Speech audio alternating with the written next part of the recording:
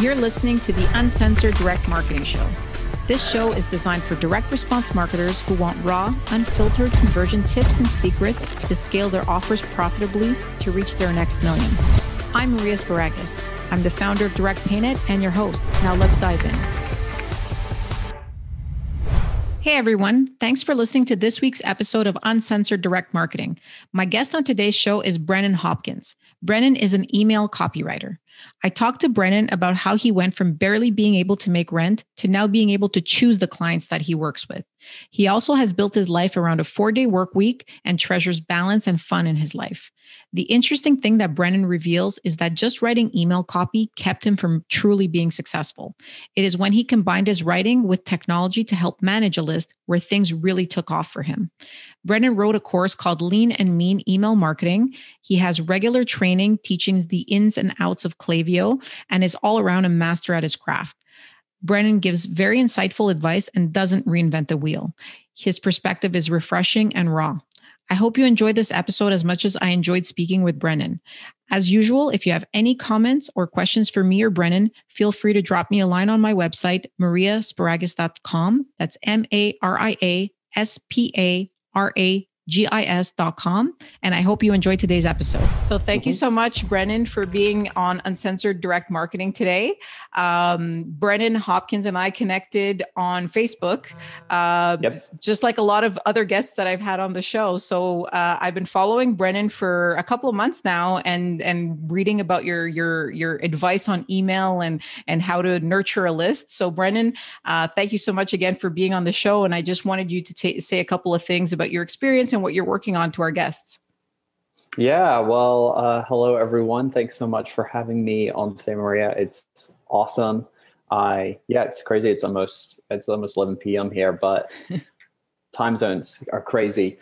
But as you mentioned, I am an email marketing expert and direct response copywriter.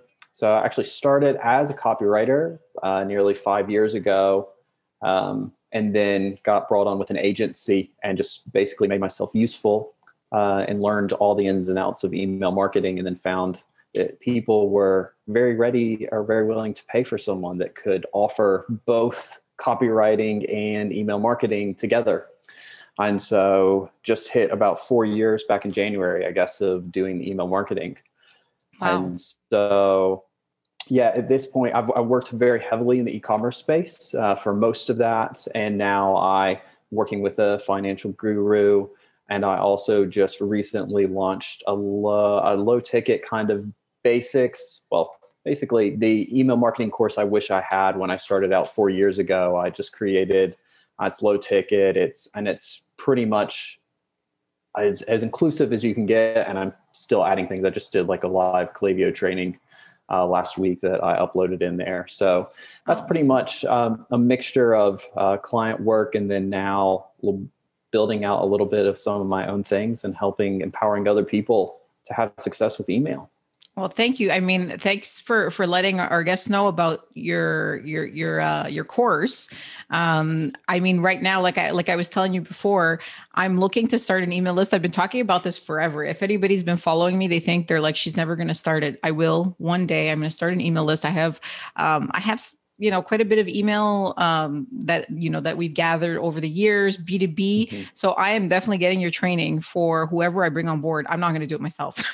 Oh yeah, that's fine. Or maybe you can help us. But yeah, I mean, it is a little bit different. The B2B, question. This is a personal question, I guess, but that's all right. I guess as well.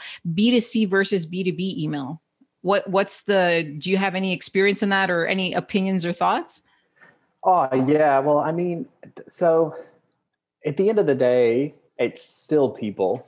So how we communicate when it's another that's not going to change. However, context impacts email communication a ton. If anything, your audience is the sole definer of how you customize your email marketing, which is one of the reasons why I'm so passionate and I love it so much, is because you can actually tailor it to your specific audience. So a lot of B2C things are a bit different because you tend to be selling them something that they're going to use tangibly in their life. Whereas like B2B, you're selling them an asset that will help them accomplish their goal typically.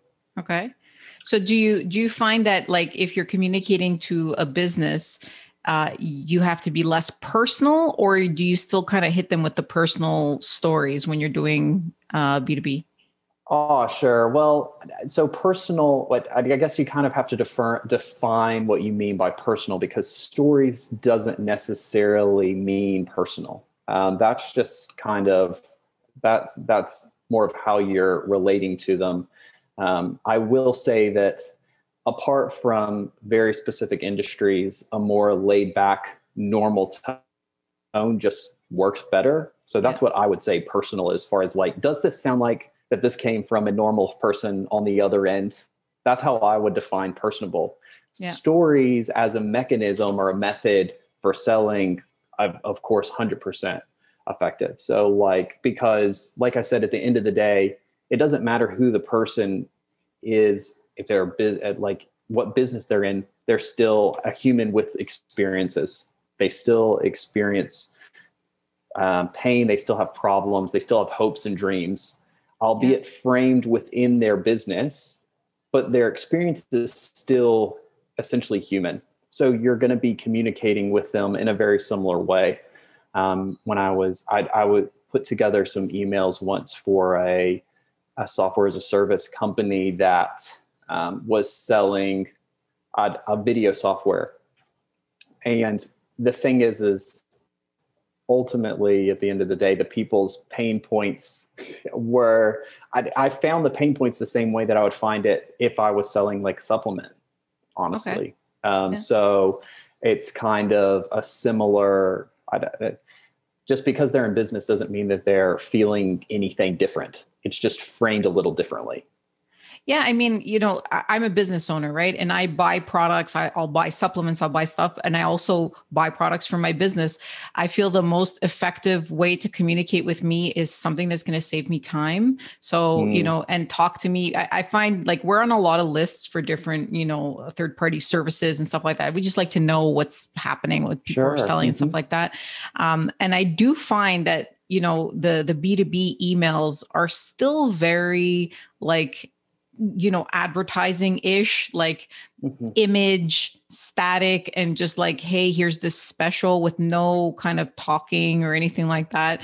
But I don't read those very much. So I think, what you're saying is having something more personal and something more kind of like just talking to somebody like they're a human being, even though they're a business owner, even though maybe they, they're CFO or whatever the case is, it's still going to probably be a better, sales tactic than here's 20% off and a coupon and, just buy this. Makes no sense. So thank you for that tip. I'm going to use it. It's very difficult. I feel like hiring somebody for an email list is something that I find very difficult for me personally, because I have a voice and a lot of my clients know me very well. And I feel like my clients would be like, that's not Maria. That's not, so how would you go about, like, if you were a business owner and like, whether you're selling supplements, whatever the case is, how would you look for somebody to be an email copywriter for your business? Like what kind of stuff would you look for them to do? Well, I mean, the first thing that you have to do is you have to like come to terms with, are you actually okay, truthfully, with passing this off to someone? Because no one is actually going to be able to be you. So I know, I mean, you can get really close, and you see those glowing testimonials for copywriters that they're like, yeah, this person totally captured my voice. And that's really good. Like a great copywriter will be able to do that. Yeah. However, there's an aspect of like, business owner probs, like, this is my baby. I'm relinquishing this for the overall greater good. Yeah. And so you do have to kind of come to terms with first, and then you have to figure out what your margin of error is for how much are you willing to like actually then entrust an expert? Because if you bring someone on, they're going to be, they should be looking out for your best interest, which means maybe doing things a bit differently than what you initially had in mind. So really, that's a really like, deep concepts, but the as far as someone that's worked with 35, I don't even know how many people. I didn't track very well in the early days because I was just trying You have to a lot of pay my bills. voices then. You must be able to get a lot of people's voices. Like what maybe the better question is, how do you position yourself to learn how to speak like the business that you're representing? Is there research involved? Do you interview? Oh yeah, well, I just try and consume as much as what I can of them. So like what I was going to say, actually, one of my suggestions before you change the question was like, I would just have you write out emails for a little while. Like, even if you could sit down and write out some, so we could even see what would you say? Okay. What would you talk about this? But this is cool. It's cool because we're all wired differently. So everyone's going to learn. They need to figure out like what works best for them. So my method is not going to work best. I'm a sensory learner. Okay. So I need to like consume. I need to visually, like, I need it all. I need all my senses stimulated for me to like be able to, and then it kind of feels like it gets imprinted as a framework in my brain. And then that becomes what I'm pulling from whenever I'm working. Like it's like this little structure. It's like, these types of things, I guess, but I really only knew that because I lived abroad when I was 19 and learned a second language. And so then I all of a sudden was thrust into the situation where I had to learn something from scratch. And then I was like, oh, wow, I learned that about myself. Which language? Spanish. Oh, cool. Yeah. I know vacation Spanish, so I can't even practice. That's great. Oh no, that's okay. Yeah, I lived in Argentina for a year when I was 19. So awesome. It was, yeah, but I guess if you're looking for, I can tell you over like big things, but there's so many different types of people out there. There's so many different service providers, and really the bigger thing is the fit. So you're looking for someone that's competent and someone that you can work with. Like that's ultimately what you want at the end of the day. Someone that you trust their expertise, that you can actually relinquish that to them, and someone that's going to be a good fit for you. Like those are your top tier things for hiring someone. From there, then you can work out all of the things. But if there's so many different types of email provider, like email marketers. Yeah. People are going to have their own style. People are going to do it differently. You as yourself, you have your brand. So you're looking for someone that's actually most in alignment with your brand that can leverage their expertise for your benefit. Okay. So, I mean, would you say that it's, yourself as an email marketer, do you stick to specific industries? Do you find that email marketers are best to kind of, let's say we have a email marketers kind of listening, or people who are copy looking to get into email marketing. Would you say like kind of carving out a niche and being like a health or supplement writer is best? Or is it easy? I feel like for copy, just I'm listening. I'm obviously not a copywriter. I feel for copy, it's a little bit easier to transition from industry to industry, where I feel like it's a little bit more difficult with email because there's so much and there's probably just a lot more. I mean, not content, long copy could be really long, but I'm saying like email, you have to maybe have 3 emails a day or whatever the case is. So do you find that it's easier for you to focus on one specific industry, or do you kind of like to bounce around and try different niches? I thrive a bit on the change a little bit. So I like having my hands in a couple like different whatever sticks in the fire, hand the pies. I don't know what the phrase is. Anyways, I like that. It's nice because it gives me a separation. Whereas I find that if I'm doing a lot of the same type of work, it blends poorly and can like impact my ability to serve the clients. That is personality though. I'm kind of like ADD-ish. Not officially. I haven't ever tried to get a diagnosis, but like, so the hard switches, although I probably lose an aspect of productivity, I know that I provide superior stuff. Okay. Because they get, it might be influenced from other niches, but they're getting something that's distinct to them. Okay. So And it's so, also maybe you're like, if you're doing three health brands, they might all start sounding the same a little bit. yeah, That could exactly. Yeah, happen. that's what I'm saying. Like it can become very hard. And like, so that I'm going to do kind of like two things here. First of all, if you're working with an email, like if it's a solo provider, they're it's a freelancer, they're working with multiple brands. Like that's just how it has to be, because no one's going to pay you for part-time hours what you want to make For in a sure. month. That's just not how it is. So the reality is, and the truth is, agencies are doing the exact same thing. Like that's how they're hitting their KPIs, is they've got a butt ton of clients. And maybe they have three copywriters, maybe they have one, I don't know. It depends To on just make the him do agency everything. He's working structure. 80 Yeah, hours a well, it week. does. I mean, mixed feeling. I'm not going to get into all of my agency feelings here, but the second thing is copy is very important, but less important than actually emailing.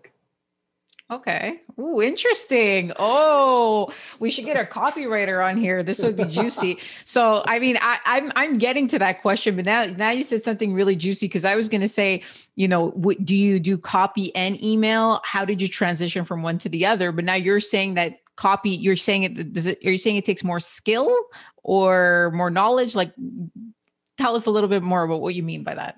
I'm saying sending any emails is better than sending no emails, Okay. regardless of the quality. Oh, Not wow. really, Okay. but for instance, I'm just to show you like one of my e-commerce brands that I've been with a long time. The store it's not really built in a way that's going to grow, but it can maintain a decent level, so it's fine. Yeah. I had my wife take my course and write out some emails for me, and I plug them in, and it would be hard to say, although it was only a few, I would be hard pressed to say I could guarantee that I would beat that, because Wow. of in that moment, because like with email, you have a bajillion different factors. You have the life cycle of your customer. You have what's going on. You have how valuable is the promotion, how valuable is whatever you're sharing. Like all of those types of things are coming in. Yeah. And if you think about how it's pretty much impossible, if you're cooking with fresh ingredients, it's impossible to guarantee that it's always going to taste the same. Yeah. Because you never know if something's going to be good or not, like the quality of it. And so that factor comes into play with email marketing as well. Copy is still really important, and it can, like when I did a stint with Athletic Greens last year, and I went in, like we had ultimately had about a 50% increase in their conversions. Their opens to conversions, or what I can't remember now. It's 50% increase in email conversions Oh, when I was wow. working with them. That's huge. Which is huge. Something to that number. That's massive. We didn't change how we were emailing. We changed what we were talking about in the emails. Okay. Well, I mean, you're kind of warming people up, right, by email. So, I mean, I kind of have to agree that if you're doing a great job emailing and the copy in the email is really good, somebody's like 75% warm by the time they get to the sales page. So once they get to that sales page, if the copy's decent, you're kind of done. Or unless from email, do you directly send them to like an order page usually? Like what's the flow? Well, so that it's totally niche dependent. So for my e-commerce clients, they're just going to the store page.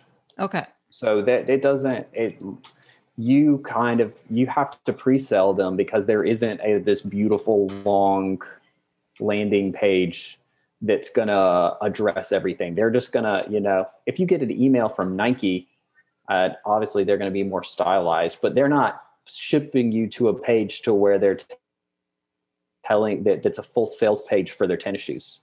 Yeah. They're just sending you to the one that you're looking to buy that's in the email, right? Exactly. Okay. Yeah. But how about for direct response? Like, what's your experience with, let's say, health, like our traditional kind of like weight loss supplements or anything kind of health beauty? Have you ever tested like sending somebody directly to a checkout page versus sending them to like a long form sales letter or to a VSL? Like, what's usually a good thing that works for like direct response? Yeah. So I have a lot less experience working in the direct response space because I work so heavily with e-commerce, and then even Athletic Greens is set up as an e-commerce company. Oh, wow. Okay. So they're pretty anti direct responses, and we tried this and it didn't fit well for us. So we're they do more the e-commerce. The the financial guru that I work for, we link. It depends on what the offer is, but the goal of it's essentially like this. If what you're sending them to can sell them, you're just getting them to that. Okay. If that's what your goal or your objective is, get them to that. Okay. So basically you're saying if you have a strong sales letter and you've kind of invested a lot there, the email marketer's goal is just to get them on that page, not to sell them before, because then you're double selling them. Is that correct? Okay. Or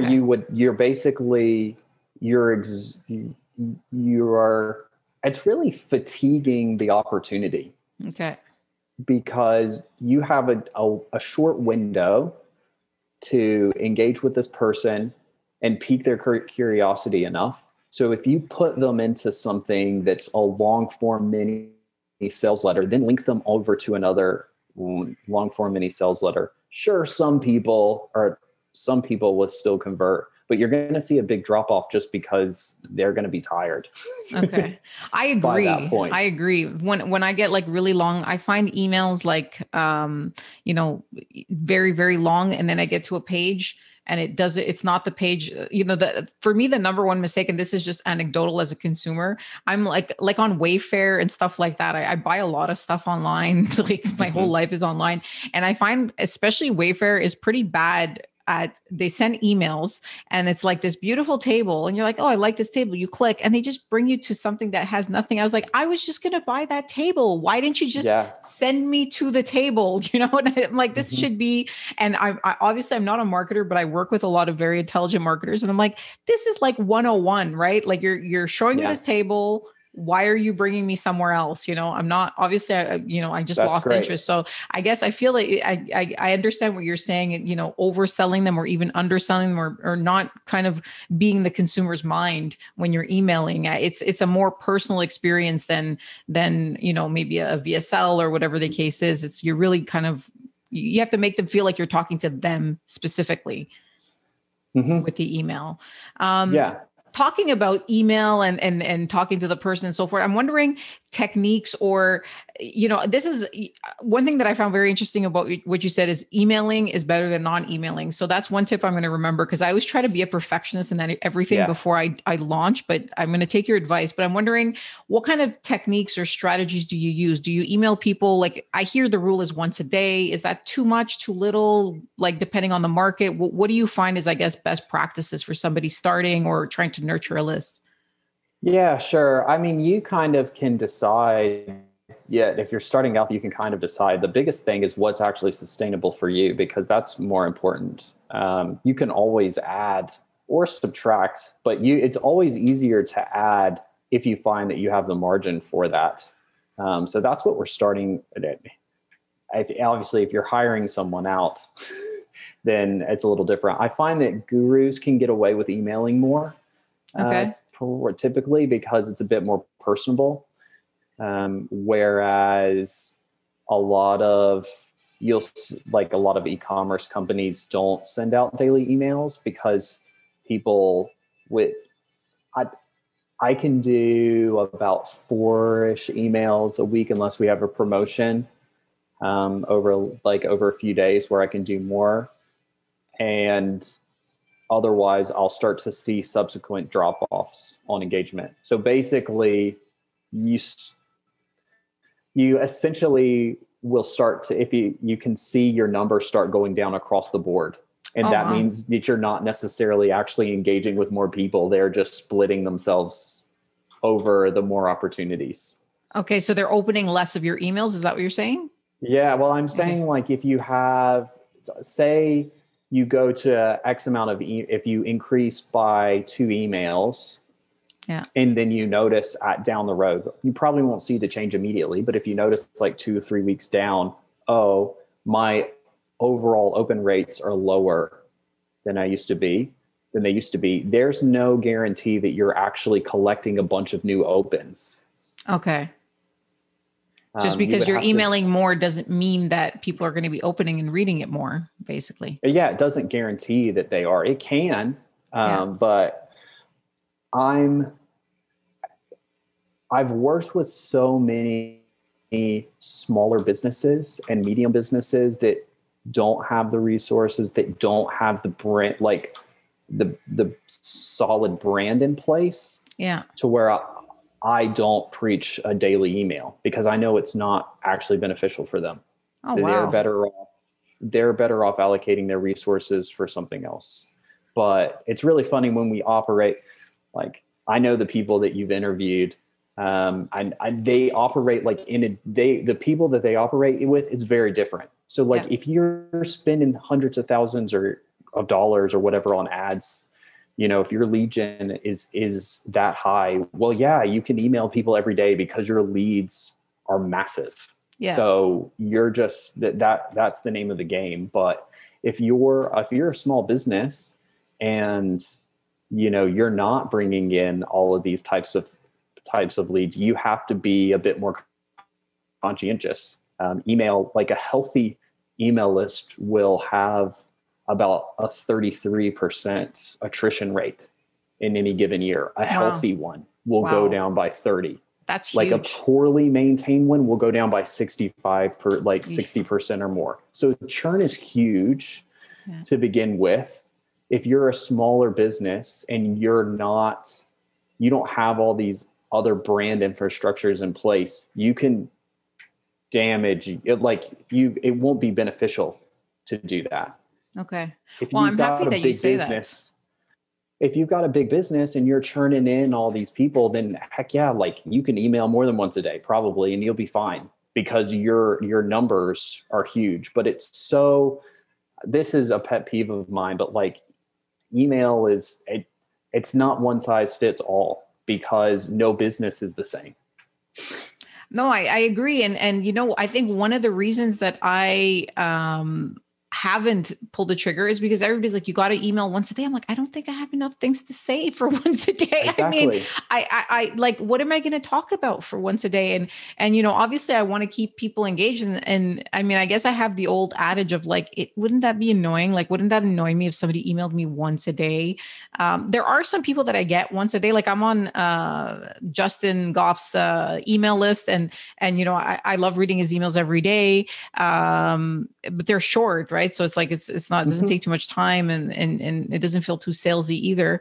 But then, there's other ones that I get like, that are about Visa or MasterCard news and stuff like that. And that's fine. Once a week, I get a little digest. That's perfect. Right. So, exactly. I mean, it's interesting that you say that because the gurus and the people that, I speak to a lot are always all for this, like once a day email as much as you can and stuff like that. And it seems overwhelming for some of the business owners or some of the smaller businesses that, maybe don't have budgets or don't really are just starting out. So when you start out and it's like, oh, you have to email once a day, it seems like it's such a huge mountain. Like, at least for me, I'm like, I don't know how I'm going to manage this. I'm going to hire somebody to do it for sure. But it's still, I'm the type of business owner where I need to know, like, understand what it is that I'm hiring for. So I almost have to do it a little bit and then be like, okay, now I can so that's why I have all these like issues with HR that I talked to Stefan Georgi about in one of my last episodes. But, if you're that type of business owner, especially for an email list, like you said, is very personal. It's very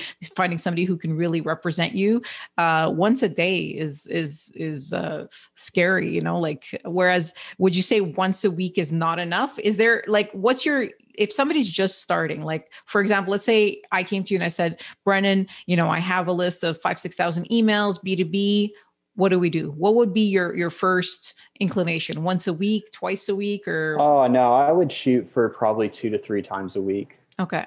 That would be a good But starting point. the thing is it depends on what you have in place. Like, what does your business look like structure wise? What can we, in my mind, you can email as often as you have something legitimate to talk about. Okay. That's so if you and I sit down and we're like, whoa, we could legitimately tell them like 3 different times a week, we could talk to them about these things. That's a great place to start. And then you just see what happens. Okay. Like, Well, that's the beauty of email, is it's trackable. Yeah. I love this about that, is it's trackable. So you just do that thing for a few weeks, and then you take a step back and you go, how is this going? Okay. I just recently did the stats for the other day, doing an engagement report for the guru client, and he's a 7-figure business, and he's more in the direct response style. So we've upped him. He was doing 2 emails a week, and we've now got him at like 6-ish emails a week, unless we're doing a promotion, then we have more. And it's basically 4 are more sales related and 2 are more content related, is what the thing is. And we've had a negligible amount of people of engagement. If anything, actually, we've segmented down and we lost some of the opens, but our click-throughs have been the same. Oh, wow. Well, see, yeah, I mean, if you have something interesting to say, that's a good point. But what about, like, you're talking about engagement. What are some techniques that email copywriters can use or businesses can use to drive up engagement? Is it like reply with your thoughts? Or I get different, I'm always studying people's emails, and I'm like, oh, sometimes people say reply to this email if you like this. And I'm like, no, I don't like, unless there's something for me to say, me telling you I like it, whatever. Well, that's the thing. So it's all going to come back to, first of all, do you have the infrastructure to support what you're telling people to do? Okay. So it's always like, I kind of, this is something that I talk about in the course, like, email in very few cases email is not the foundation of someone's business. It's a pillar of the business. There is another foundation, like the brand itself. And then there are other pillars that are also like supporting the business, basically.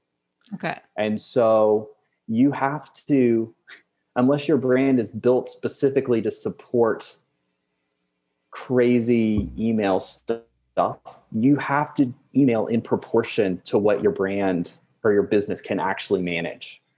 Okay. So for instance, with one of my e-commerce clients, I don't tell them to respond because I know that our support team isn't big enough to actually respond to all of those. And that's going to actually do more harm than good. If I tell people to respond and then they don't get answered, boom, like we've just shot our opportunity at a connection. Interesting. But I mean, this is maybe a stupid question, but I don't know much about email. No, right. So I don't understand the mechanics of it. I mean, I'm starting out a list. I have a list and I'm going to start emailing them. So I'm just wondering, like, how can I, there's open rates, but I'm always worried I'm going to get marked on spam if people aren't, because I was told by somebody or I heard somewhere that people have to respond back to you and use the email back. So I'm always worried that, I have my main, company email, and I'm like, well, I'm going to create another one because I don't want my main company email to be mixed with the email list, just in case it starts getting marked as spam. So how do you avoid getting marked as spam or getting into that, nasty promo tab or stuff like that if people are not responding back to you? Is there other techniques? Yeah, well, I mean, okay, so first of all, like, as a guru, from your business perspective, kind of as a guru, it's inherently natural that when people join your list, that you have you open up the opportunity to have a conversation, like for them to have a conversation with you. Yeah. So that kind of, by all means, like in your opening, your welcome email, should you be like, hey, I'd love to XYZ, like it doesn't really matter. Any reason to have them respond back because it makes sense. Like you're connecting maybe for the first time. So that's kind of logical. And on kind of if you're bringing in a small amount of leads, like that's something that's a lot more manageable, or maybe you have a team member that can actually respond to those. Okay.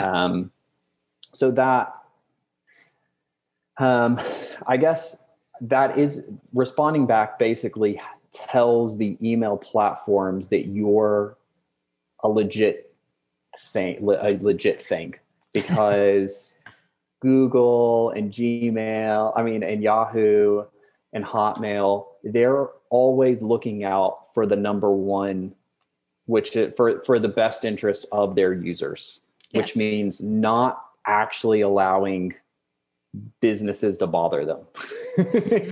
That's kind of I know, but that's their goal. Like they don't actually, they're like, oh man, people don't like it when businesses email them. Maybe we should try and keep that from happening. Yeah. Which is their goal. So we're like, okay, how do we stay in their good graces so we don't get penalized basically for our behavior? Yeah. And you're going to find a wide range of kind of advice and kind of opinions, I guess. You mentioned Troy earlier. He's an expert at getting people out of the promo tab and into primary. That's his thing. There was also an interview recently with a very well-respected long-term email marketer that is like, that's BS. And he's like, and here's how I can prove that it's, that it's BS. So basically, we do have best practices, which are kind of like, don't use trigger words, don't be overly salesy, don't blast out emails to a bunch of people that don't open them, or don't send out content that gets you marked as spam. Have people respond back to you when you can answer them, so that you don't damage the reputation. It's still like your relationship with the customer. For sure. Google doesn't know they didn't respond back, but the customer is like, oh my goodness, I responded back to this person and they never got back to me. Like, who were they? Yeah, for sure. That's if you're trying to sell somebody, you need to make sure that you're not just sending, hoping they reply and then just drop them off, And that's why, I guess that's why I know you keep asking for tips and tricks, and I'm like, email marketing doesn't exist in a vacuum. Okay. And it's frustrating to me that frequently tips are thrown out completely isolated from the context of, because I just made a post and about a silly little test that I ran for one of my clients. And then this guy gave me this very long response that I haven't responded to yet about all these improvements and things. And so I went and checked the numbers on one of my other clients that I've managed before to see and I was exceeding all of the suggestions on this other client that he was making for this scenario that was listed. Well, I can tell you, I will never hit any of those numbers that he's talking about for this client. Okay. Never. And I'm only going to waste my time. And the client doesn't care enough to pay me to even try and hit those numbers. But his business isn't actually built in a way that will ever facilitate those numbers that guy was quoting, was telling me that I should be looking out for. Whereas conversely, when I looked at this other brand that was just smashing it and they were awesome, we were demolishing all the numbers that he gave me because the brand like resonated with the audience. So like I can tell, I could be like these numbers, but hit this and do that. No, I appreciate that. It's all contextual because like if you're selling a t-shirt, you can't be like, you should have 30% open rates. I mean, you don't know, like, what kind of t-shirt are you selling? Is it a very special Save the Planet? No one else in the world has it? Okay, cool. Maybe you'll get 30% open rates. Okay. But you're not going to get 30% open rates if you're just selling A cotton American Apparel shirt. Yeah. Like, odds are you're probably not going to. And like, there was a big guru years ago in the e-commerce space, and he was like, 30% of your emails, your revenue should come from email, or 33%. And it comes to find out he's in like the top 3 ads. He was in the top 3 ad spend for Facebook. Oh yeah, that helps, right? And I'm like, well, duh. Yeah. Well, Also, I'm really happy that you say that. You know what it sounds like to me, what you're saying is basically you just have to test for your niche, and email is something like a work in progress, where you'll try 2 emails a week, then you'll try 3 and realize, oh, 3's too much. Now we go back to 2. And, it just feels like you just almost have to, like, I do this on a merchant account perspective. I do this with clients when we're testing like conversions of different payment modes. I say, just open an Excel spreadsheet, write the date, write what you changed. And then in 3 weeks from now, we'll see if that worked. So it seems like that's what you're saying for email. Just try something and then wait a couple of weeks and then try something else and kind of tweak your model based on your specific business. Exactly. Yeah. Your customers. And like, because that's what it's all about. It's about your customers, and email is a channel that you can connect with them and promote your stuff. And realistically, I do say, like, I say, your goal of email is to sell them, or to get them to stick around long enough that they buy something from you. Yeah, well, there you go. You heard it here first. That's the the tip of the week. No, I mean, it's sometimes, the gurus and people who give really, because I've been trying to come up with a strategy, and it's confusing. And even, let's say, for somebody who's junior starting in email copywriting, it's like, it's hard for them to kind of understand what would make somebody happy. But I think this approach of saying, well, just kind of test different things and test for the different markets and then different niches, and you'll find the right formula. That's basically, I mean, it sounds a little bit boring, but it's the truth. Yeah. Well, I mean, and the thing is, like, you can find best practices exist. Like, you should have these automated series. 1 email a week is probably too little at this point in time with how engaged we are. But it isn't. Pauline Longdon sends out 1 email a week. She's an amazing copywriter. I look forward to that email. She's got a ravenous fan group that is committed to that. Yeah. That is committed to her, so she can do that. But daily emails, it depends 100% on the brand. But I can tell you, sending out 1 email is way better than sending no emails. Yeah. No, I mean, that's the name of the game is trying instead of just waiting by the sideline. And that's with everything in business. Like, for myself too, like, when I just try something, like this podcast was also something that I'm trying. I was like, well, I'm not a great writer, but I do like talking to people and I want to inform people. So this is my platform. So, I mean, it's not, it's improved over the weeks, and you just try. And as I, do more and more episodes, I get better at it. I'm getting more leads from it. I'm getting people who are contacting me. So it's the same thing kind of in almost every area of business. But with email, the interesting thing, I think that as a medium, it's interesting for a lot of, businesses, because there's also less like compliance per se. Like if you're doing Facebook ads or YouTube ads or even native and so forth, you have different, a lot of kind of stricter rules. Is there any strict rules that you have to abide by with email, or you're pretty much a little bit more free to say as you wish? Yeah. I mean, well, it's nothing like writing compliance for Facebook ads, because I just wrote an ad and then turned it into an email. And it was great because I got to punch up basically I got to kind of like punch up the ad in a sense. But I guess the biggest thing to be careful of is you want to avoid sounding scammy.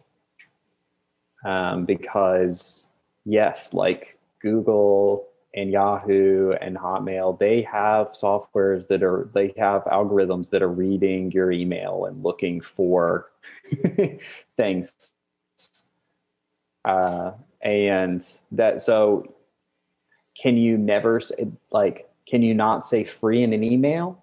No, you can. Like, it's fine. It's not so much like this one word necessarily will derail your whole thing. Yeah. With the finance client, we do free trainings all the time. We talk about that the training is free because that's what it is. It's a free training. Now, I don't say free training, free training, free training. I'd be like, there's, yeah, I'm like, free. But like, you know, I'm not going to be like, there's no charge for this training 17 times in an email. For sure. So like, you can say other things, but also, and this is what this other, you know, the kind of like longer term email marketer was saying, like, at the end of the day, it depends more on the relationship with the customer than what types of thing. My one client, I know that he's going to promotions. Okay. We still have 24% open rates. Oh, the promo tab is like I don't know, like the devil's place or the hell of email. People talk about it like it's, you know, it's you never want to be there, but a 24% open rate is pretty good. I mean, for e-commerce, it's like 7% higher than standard. That's fantastic for like apparel. That's a great open rate. Wow. For that type of thing. But the, and people still open them. But the thing is before I was even brought on, the client had some practices and things that damaged their reputation, that did these things. And I mentioned him earlier, like, he doesn't actually care about all this stuff. He's just happy to have like kind of a steady paycheck for it coming in from his business. So he's not going to preoccupy himself with all these things. So I'm not going to beat myself up trying to solve all these problems that he doesn't care about. And the email revenue, you know what we saw a drastic increase when he started fixing his back end. That's when things started going up. When he like got his shipping processes in place, when he got his customer service in place, and people stopped getting burned by his practices, like as a business, our email revenue started going up. I didn't even change what I was writing, and we saw awesome. These massive lists. Yeah, you know, so like it's so there are I can tell you best practices. Like when I write an email, I'm trying to do three things. I'm trying to connect. I'm trying to give them context for why they should care about what I'm talking about. And then I'm trying to convert, like get them to click or take an action. That's what I'm trying to do with every email. Hi, you know me, where I'm on my list. I'm connecting with you as a person. Story, something that is why and then I like kind of put the bait out there into why I'm introducing something and trying to convince them that they should care about it. Basically, so the context of our conversation, and then asking them to do something, basically. Yeah, I mean, it's the formula, and you have to. I mean, is there a typical length that you find works for let's say your e-commerce clients in terms of email? Yeah. Well, probably around. No, shorter, but like shorter should be 50 words. Shorter can be less than 200. Wow. Okay. So, I mean, but that's still that's like a quick minute kind of thing. Yeah. In terms of read. Yeah, that's the thing. You're looking at 2-minute reads maximum. Okay. Really probably 45-second reads. Oh, that's great. That's a good tip. I do find that I past one scroll, I usually stop. So that's probably good. Exactly. That's what I'm saying. Like welcome to most people. Yeah. And so we're trying to, and like when you have a business that's doing crazy numbers and email is a massive contributing factor, you can start optimizing for 0.5%. Yeah. Because that's going to be a game changer. But most businesses, the majority of people out there, a 1% a 0.5% increase, a 1% increase is going to be nominal in comparison to how much effort they expended to make that happen. Yeah. So like if you're, you've probably got, when you say like, I haven't had time to grow a business list, I'm like, okay, that's fine. Like you're trying to grow a business. You got like 58 things on your plate. Business, I mean, maybe email would be, I know email would be beneficial to you. Maybe email might not be as beneficial as some of the other things you're doing, depending on where you're at for your business. Now, maybe you've got all these other things going well enough that you can plug email in now, and it's going to like have an awesome, like explosive effect. And I love to see that happen. But I've started with stores at kind of zero, and you see their email revenue, it's like a couple $1,000s a month. And they're just like, well, you would have just been better off probably using what you were paying for me to get ads to get more traction. Yeah, sometimes the juice isn't worth the squeeze, and that's exactly. It's like, and I say this often because my service is similar to that. Sometimes it's like, if somebody's just looking for an inexpensive merchant account because they just want to plug it in and get their store running, Stripe and stuff like that is good. Obviously, if you're in a high risk business, you can just look for price. But when you're at the 6 figures plus a month and that 0.5% or that 1% or whatever, that's when you need something a little bit more, specialized. And when you need some technique before that, there's no point in paying the extra, if you're just accepting payments and so forth. So it's similar, I think, to most every aspect of the business. Is just how much effort are you willing to put in? And is it worth all that extra time and money and frustration if it's just going to, cause a little blip that's going to be almost unnoticeable in your overall, revenue mix. But thank you for, I appreciate all these, their tips. It's more advice, right? It's because it's refreshing for me, at least, because I'm not in this world, but I hear so many people giving me all these rules and how many times I should do and this, and you're like, just do, start and see what works, which is great advice, I think, and the best tip that I've heard. Do you have, talking about now, you might have some tips now specifically about technology. I wanted to kind of just wrap it up and talk a little bit on the tech side. Cause I know you're a big fan of Klaviyo and you have, some training there, but there's also Active Campaign. There's a whole bunch of different, softwares that people use. Is there one you prefer, or is there industry specific ones? Like what are your thoughts on the technology behind it? Yeah. So they're going to be, it's going to vary a little bit based off of what your industry is. Just don't use MailChimp. Okay. You heard it here first. Basically, the big thing is like, well, no, you didn't hear it from me first. You heard it from a lot of other people. But basically, email service, it's called an ESP, an email service provider. They have their own domain reputation. And basically, every user can benefit from their domain reputation. So at this point, MailChimp, because it was less than picky on the types of people that it allowed to work with their platform, they just tanked their kind of reputation as a whole. So you had to set up your own kind of DNS records and stuff to benefit. It's just not worth the hassle. There's other things out there. But so Klaviyo is the best probably when it comes to e-commerce and Shopify. They integrate so good, like with Shopify, which is a hosting platform.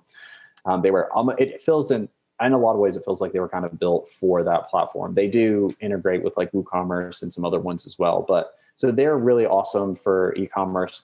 I would not use Klaviyo for like myself as an entrepreneur, just sending out emails to my own list though. I would do, Active Campaign is really good, but that's pretty higher tier as well. You've got a lot of people that do, there's so many out there. I'm going to draw a blank awkwardly on the spot, but like ConvertKit is one of the ones. And basically everybody is going to have their own opinion, and somebody's going to have a story about how this didn't do really well, and then they move to this one and it's better, but then you find out someone else that you really respect uses that other platform with no problems. Yeah. So I prefer that you pay more attention to like what types of features that you get, which is basically you want to be able to segment. So you want to basically be able to assign tags based off of subscriber behavior. Okay. So that way you're not emailing just this big pool. And then you want to have the option to be able to set up automations. So the things that can use the evergreen flows series, there's so many different names for them, but the ones that go out automatically. And you're going to want, like, you want to have some base level, I guess it depends on what you're doing, but you want to have some base level customizations to that. And like, probably if you're selling something, you want to be able to split test, and not everyone will give you the option to split test, at least on base plans, even on those automations. And split testing can be a game changer. Even with smaller numbers, if you find out that you're doing, that's one of the needle movers that I encourage people to try out regardless, because it can still have a big impact. But those are the types of things that you're looking at. I'm not a good enough authority. I haven't used all of them, honestly, because I've worked pretty much with just Klaviyo and ActiveCampaign. Okay. Well, I mean, it seems like if you're more like maybe a coach or an entrepreneur and so forth, maybe ActiveCampaign is a little bit more suited, in your opinion, than in Klaviyo is more like an e-commerce kind of product company, I guess. Yeah. So no, that's interesting. And A/B testing and split testing and so forth is also a very good tip, because, a lot of times we don't know what's going to work unless we try something different and something completely out of the box. Right. So even with a small list, would you do it, let's say, with a list of, a couple of thousand, or is there, where do you find it's worth it to split test? Well, I mean, first of all, it depends on how much you care is the first thing, but, let's see.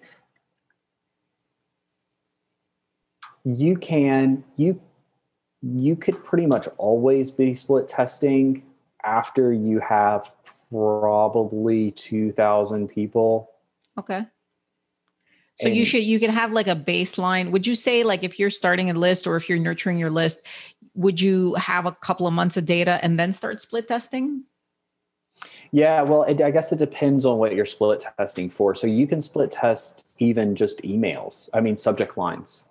So that's something that Klaviyo does that's awesome. I frequently, for my clients, set up even just the weekly campaigns. They have 2 different email subject lines that are going out for 2 hours, and then they send the subsequent amount to whatever had the highest open rates in this trial. So that's something that's like very simple, that's beneficial. Whereas so if we're talking about automated things, you do have to have, enough traffic going through them for the numbers to be substantial, because basically any small number over the long amount of time could show anything. So you need to have, ideally, you're looking to be able to hit probably 1,000 in each variation within no more than a week. Okay. Well, I mean, probably, I mean, you could probably stretch that out to 2 weeks probably, but like, ideally you're looking to have that many recipients, and, to have, well, really you want 1,000 in each variation, kind of within a couple of weeks, probably, to be able to get like actual relevant data. Okay. Well, that's very interesting. I'm gonna do something very unscripted, and I'm gonna ask you a couple of random questions. That's fine. Yeah, of Because course. I'm curious, and this is personal opinion, no science behind it, just whatever Brennan thinks. If you're this is I talk about pricing and how people could price themselves, and it's a common topic on a lot of like the boards and so forth. Email, it being a 45 to 2-minute email and it being short and so forth. Obviously, people see it as something that should be priced a lot less than, let's say, a long form copy or whatever the case Sure. is. How would somebody that's like maybe just starting out, or a couple of years, less than a couple of years, let's say a year or two into being an email copywriter, price their emails? Would they price per email? Would they do like a monthly package? What's your best advice? Yeah, sure. So you've got kind of two things here. First of all, if you're just an email copywriter, like shooting over the Google Doc, you're not going to be able to earn that much for a long time, probably, unless you just get to work with, unless you're working for a company and get some killer sales and then get some great referrals basically through that. Okay. But, I've generated like in between 4 or 5 probably $1 million with email for clients at this point, and they paid me mostly because I knew how to do the software, and the copywriter was the bonus for them, that's kind of like was the heart behind my course that I can explain later. But so I actually had a lot of opinions. I was just ranting maybe about this in a group chat earlier with some of my copywriter friends, because common advice kind of out there is, or the popular advice is like, you shouldn't get paid less than $100 per email. Okay. And I didn't start making $100 per email until 2 or 3 years in, and that was with also offering email management as part of my services. Well, I agree, because that's the number one thing I find. I'm doing a lot of writing, like, for not me, but like I hire writers for the blogs and for the blog posts and for like a couple of website redesigns and so forth. And now I'm looking into the email, and a lot of people are like, oh, I'll do an email for $50, $75. I'm like, yeah, but I don't want to have to deal with the Klaviyo Active Campaign, that stuff. That's the stuff I have zero interest in learning right now. And just my mind share isn't there. Yep. And you giving me an email and telling me pop it in on day 3, no, they just made more work for you. Yes, exactly. So, I mean, that's a great thing, I guess, for people who are looking to break into email. Maybe their copywriters are looking to do some email, is almost like learn at least one of the platforms really, really well. Yeah. And then, I mean, at least for me as a business owner, I would pay somebody a lot more money if they were like, hey, I'll manage a list. I'll tell you it's working. I'll tell you what's not working. All I want to do is read the email and say, yes, I agree with this, or no, I don't agree with this. Because obviously it's my voice, it's my company and so forth, but I don't care about like the automations and who does, no. I find I've been looking into Active Campaign and all the different softwares, and it is a job. Like it's a literally, yes, it's a nightmare. I had to I was like, I signed up for it. I looked at this. I was like, what?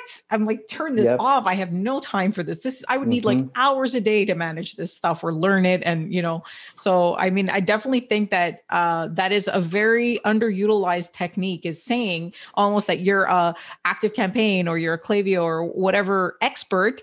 And guess what? I have these great emails that convert for Active Campaign or whatever platform. That's exactly it. Yeah. That's awesome. I mean, anecdotally, like my own experience, I made my first year freelancing, I made just $15,000. That was it, like freelancing. And it wasn't until I made like 6 or 7 or 8,000 of that within 3 months.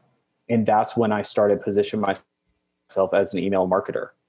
Nice. And then all of a sudden I went from doing like a $1,200 a month to like 5, 6, 7K to being booked out to what I could do like at my current level, at my level was, because all of a sudden I became infinitely more valuable. Like I said, like a copywriter for someone, I have a lot of opinions on this, but for someone that's new, if they're not getting clients, they're probably charging too much, just realistically. Like that's the reality of the game. And it's awesome that there's a lot of insight and advice from successful people. And there are people that have been able to participate in various groups, are well connected, and have had their careers kind of like skyrocketed, in a short amount of time. But unless you are those people, you're probably going to have a different route, which is the slow build, and that means selling what people will buy at a price that they'll pay for, and growing it from there. Or you add a cheat code, which is basically like add something else to your services that actually makes you valuable to a business owner. And then even then, don't try and charge them out the wazoo. Like, just actually get some clients. Well, I mean, I think, what I hear from you is, and what I like is that it's a done for you formula, right? Like you're approaching business people who are starting a list or want to, nurture their list and stuff. And you're saying, here, I'll send you 10 emails on a Google Doc, and then they don't know what to do with it. And it's like, it's going to take forever and no thanks. If you're saying, look, I'll do this for this price, and you don't have to think about it. For me as a business owner, it's like, well, I can give somebody, $1,000 or whatever the case is, and they'll do this. And in the end, if it converts, meaning like you actually do a good job and I get, 10 extra clients at the end of the month, great. I'll pay you more for it because now I want it. I want it because I know it's going to do 10 extra clients versus you're approaching me. You're saying, I'm going to manage your email list. I have no idea what this is going to do. It might be a complete waste of time.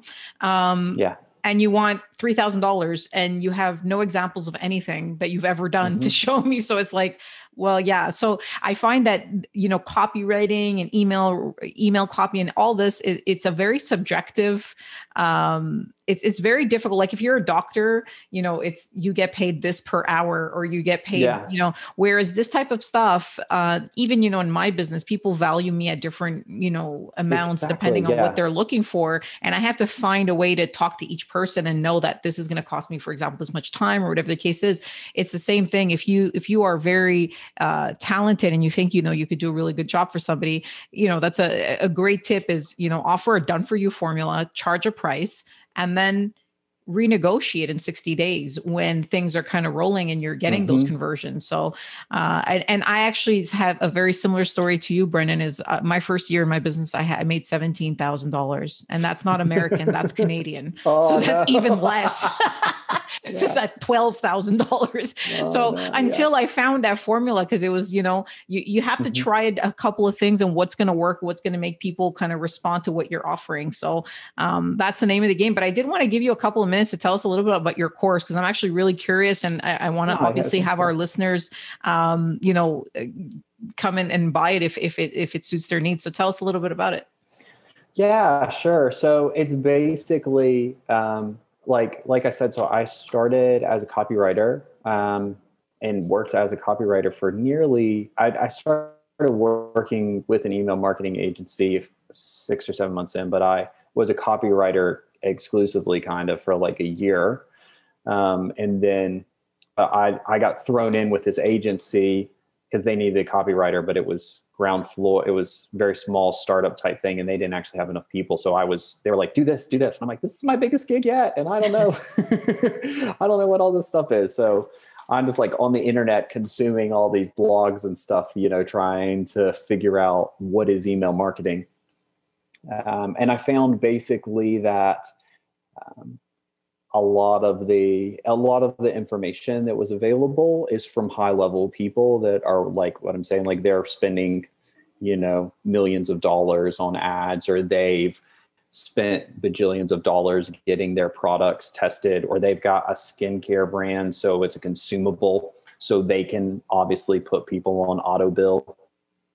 Like all these types of things, like those were the people that were producing the majority of the content because it looks really good. Yeah. I mean, the numbers are awesome. And then I realized that that's not most businesses' experience or case. and there was very little information that was actually relevant to the normal business person. And by normal, even like six is small, 7 and 8 figure businesses. Yeah. And so I basically put together what's called lean and mean email marketing, because it's essentially fire hose of all of the basics. Nice. So, and it's cool. I'm pretty much, with the exception of my recent Klaviyo training, which is a live recording. It's just like 60 minutes. Everything is all the lessons are less than 20 minutes because I felt like that was all the time that was needed to share, but all of those are valuable and important. So I'd say kind of it's the skill that you can add to your tool belt, basically, to actually make a copywriter more valuable to a business owner, because then you can go in, and it's really cool because I've broken down things as to like actually tell them what to put in individual emails and send times and what to test for and all of those types of things. So wow, very much like you read a blog and you're like, you should do this. And then I'm like, hey, this is the thing the blog talks about. This is how you can actually do it practically. So day 1, this and time, like talk about this content, and like a roadmap, basically. You're giving people, people. basically. Okay. Yeah, and obviously it's up to them to like actually build out their skills, but I wanted to make it as comprehensive as possible. It's like, what did I wish I had 4 years ago? That's amazing. No, I mean, and that's super useful, because if you're a copywriter looking to try email, this is a good course, maybe, because I do like when I go somewhere and I like any type of course where it's like 15, 20 minutes or like under 30, those courses that you buy that it's like 20 modules and it's like 30 hours. You're like, I can't, no mind share. I mean, we have so many, even though you might get the value that you need from it, it just seems like it's going to always, I tend to put off things that seem like they're going to take a long time. I'll just do it later. I'll do it later. So, I mean, where can one get your course? So you can find it in my Facebook page, but I'll have to just give you a link to that to put on the thing. But I think the coolest thing that I guess I'm most proud of is I've priced it at just $197 right now. So also, since I made $15,000 my first year, I'm like, what is the price point that people could actually? I was like, what could I actually afford? At that time. So that's awesome. Well, we'll put it in the show notes. But anyway, you're active on Facebook, so I'm sure people can find you on Facebook and send you a note if they can. But we'll put that in the show notes. And thank you so much, Brennan. This was a really interesting conversation, and I love the the raw feedback and the realness of hey, there's not these rules, and we try different things. So thank you so much. I really appreciate all your time, and we'll be in touch very soon. Thank you. All right. Yeah. Thank you so much for the opportunity to be on here. Bye, Brennan. All right. Bye-bye. Hope you found today's session valuable. If you have any questions for me or just want to connect, please feel free to visit my website, mariasparagus.com. That's MariaSparaGis.com. I'd love to hear what you're working on, so drop me a line on any hot button issues your business is experiencing. And remember, don't worry about failure. You only have to be right once.